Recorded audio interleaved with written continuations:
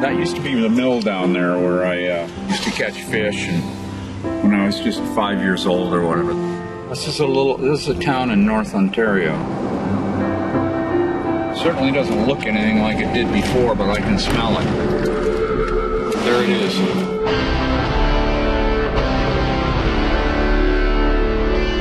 When we go for a little walk out on the land. So I lived in this pup tent out here during the summer so I could be out closer to my chickens. I feel your strength. I think that's why I was out there. My dad, of course, was very famous in Canada because he was a great writer.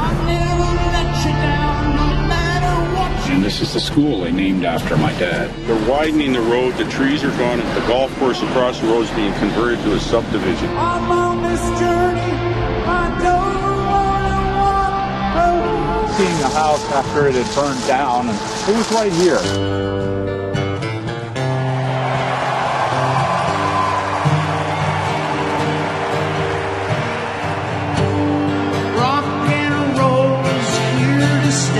Is this beautiful?